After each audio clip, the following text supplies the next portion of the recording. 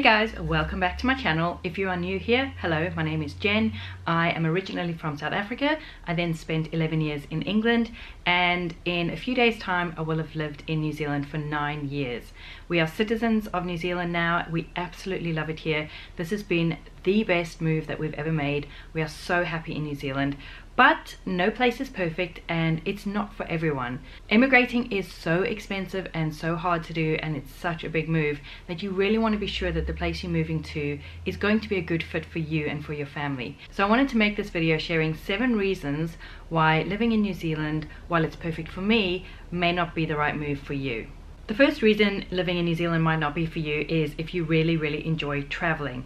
New Zealand has so much to offer and you can travel from one end to the other, but if jetting off to other countries and other places and cities is really important to you, then living here just might not work for you. It is very expensive and very time consuming to travel pretty much anywhere. Australia is fairly close, so are things like Fiji, the Cook Islands, whatever. But if you want to nip to Europe, it's going to take you 25+ hours. If traveling to lots of different countries really matters to you, then New Zealand might not be the best place to settle.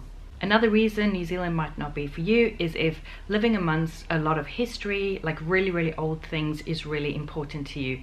I have a friend in England who really values this. She really enjoys that about England, that there are places with historical significance that go back many years, thousands of years even, and there's just so much history in one place, and New Zealand is a fairly young country, so it just doesn't have that. So if that really matters to you, New Zealand might not be for you.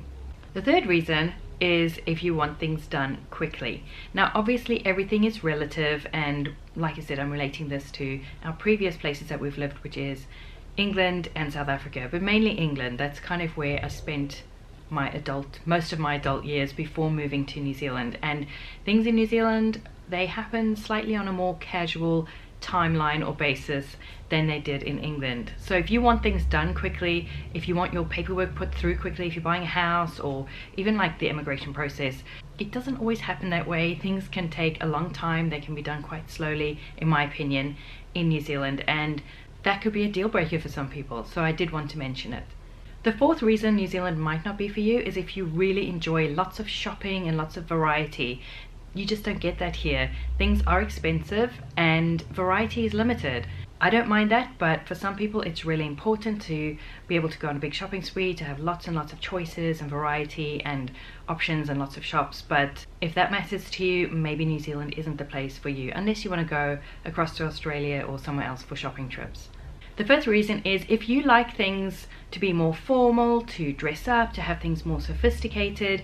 New Zealand is a very casual country. I live in South Taranaki, which is like dairy farming country, and things are super casual here. It's really easy to let yourself go. There are obviously areas of like maybe Auckland where things are more sophisticated and more kind of dressed up, but overall New Zealand is a very casual country, and if you really want that sophistication and that formality, New Zealand might not be for you. If you're after a super casual, laid-back lifestyle, this is the place to come. The sixth reason is if you really feel strongly that spanking needs to be in your repertoire of parental skills. Spanking is actually illegal in New Zealand, so if it's really important to you, maybe don't come here. You're not allowed to spank or hit or smack your child in New Zealand. And the seventh reason New Zealand might not be for you is if you are in a very low income field. Immigrating is so expensive, it's going to set you back financially, and it's going to take a while to recover, and just overall things are expensive here. So if your field of work is a low income one, you're probably going to struggle, and it may not be the lifestyle that you're after, depending on what you're looking for. It's possible that you'll have trouble even getting a visa if you're in a low income field, because there are income thresholds depending on which visa you go for. I would recommend speaking to a licensed immigration advisor if you want visa advice, and I will link one down below for you. I have a Facebook group called Moving to New Zealand, which I will link down below. We have, I think, almost 12,000 members in there now. It's growing so fast. And it's a place for people who are wanting to move to New Zealand or who have made the move to support each other, to share experiences, to answer questions.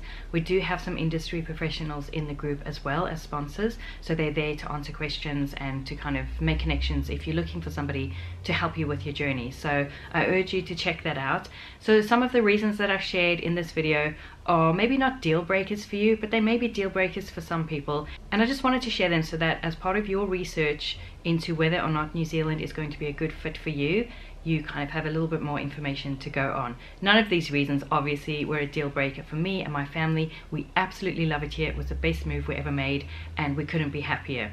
I hope you found this video helpful or at least entertaining. Thanks so much for watching, and I will see you in the next one.